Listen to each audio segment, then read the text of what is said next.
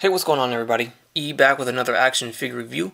Today we're going to look at the Hasbro Marvel Legends Retro Carded Fantastic Four High Evolutionary figure. This is the last figure in the set of 6 that I have been reviewing. I've reviewed all other 5, so if you guys want to check out those reviews, be sure to check them out. They are all up on YouTube. So you can see them through the window packaging here.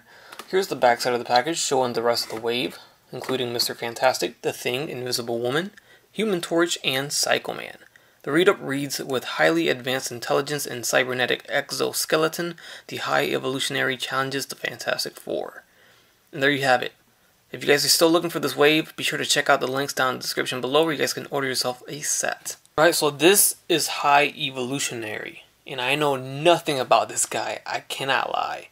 But I did look up a few things, so let's take a crack at it. He is an evolved human. He actually made his first appearance in the Mighty Thor number 133. He is another Jack Kirby character, and he's actually set to make his first MCU appearance in the Guardians of the Galaxy Volume 3, played by Mark Hamill. Alright, his powers include superhuman intelligence, telepathy, telekinesis, precognition and cosmic awareness, vast matter and energy manipulations, abilities, size manipulation, sentient, armor, grants superhuman strength, durability, and vast regeneration capabilities. And some of his team affiliations are New Men and Knights of Wundagore.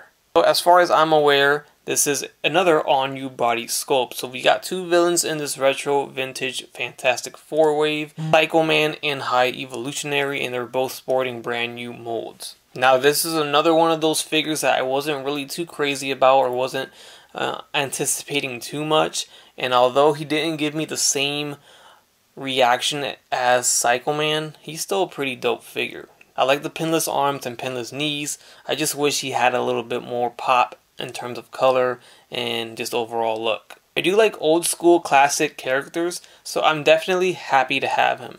High Evolutionary comes with only a separate pair of hands here, so we get a left fist to complement or to go right with his right fist on the figure. And as you can see, his left open hand will also have a partner in crime with a right open hand. That's it. That's all you will get. Alright, so here we'll check out the very nice looking head sculpt. Check that out. Looking really good. Sculpt work it's nice. I like the metallic redness to the plastic. There's a side view of that. We got the yellow eyes painted on there pretty nicely. And the red plastic is like a metallic marbleized plastic. There's the backside, and then we get a little fin on the head, almost like a Yondu looking character. Going down to the torso here, paint job is a little rubbed off on the silver buttons here. I don't know if that's due to the window packaging. Maybe it was touching it. I didn't really, see that, or I didn't pay attention to that if that was occurring in the package. But it's definitely rubbed off on mine, so that kind of sucks. Now the arms are these very nicely sculpted and textured pieces here, but I do wish that the silver or the gray wasn't gray. I wish it was more metallic. The metallic paint job would have been cool. It's a little dull for me, but it's it's alright. It does come off very different depending on what light sources hit it. Then you can see down here at the waist we get the separate piece as his little skirt piece here, and some more silver paint for those buttons on the front and the back. This thing doesn't really move. You can see it's kind of pegged in on his backside right there. And here are the pinless knees.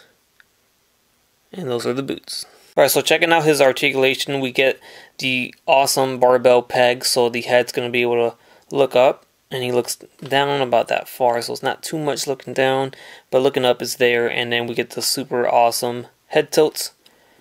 I like these with the barbell pegs because you can get those very menacing, villainous, side-angled, poses with the head. So that's cool. And of course you can spin it all the way around.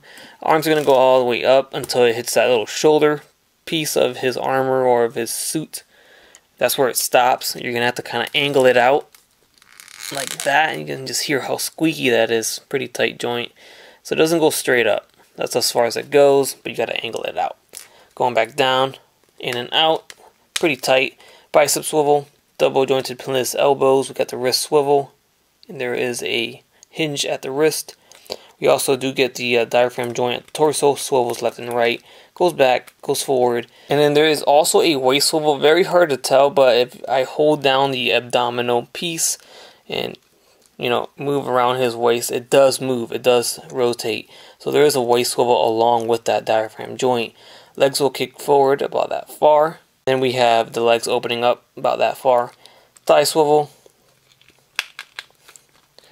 Our double jointed knees are pretty nice.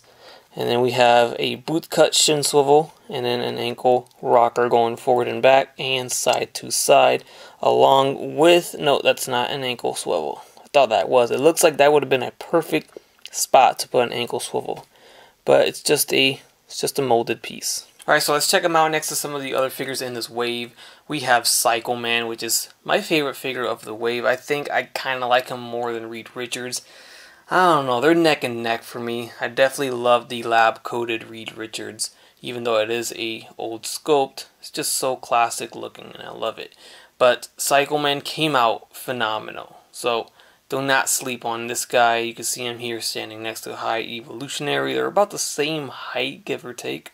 And here he is next to the Human Torch. Ronnie does stand a tad bit taller because of that flame effect on his head. Alright, and here he is next to Unparalleled Universe's favorite figure of the wave. This is Sue Storm, aka Invisible Woman. Right, here's Reed Richards, and I know I keep praising this figure due to the lab coat design, but I also do like him without the lab coat. Very classic colored Reed Richards here. Definitely my favorite. Alright, and here's the final figure from this Fantastic Four retro wave. Here we have him next to The Thing. Of course, as we all expected, he is the biggest figure. Alright guys, and that wraps things up on the High Evolutionary Marvel Legends Retro Fantastic Four wave figure. If you missed out on any of my recent reviews from this wave, check them out. Definitely check out this wave. I think it is definitely one of the better waves released this year. This year overall has been very strong, so this is no different. And it's a nice collectible wave, whether you're a loose collector or a mint on card collector, or both. Alright guys, you know the drill. Go ahead and leave a like, comment down below your thoughts on the figure. Subscribe if you haven't done so already. As always, take care, take it easy, and I'll catch you on the next one. Peace.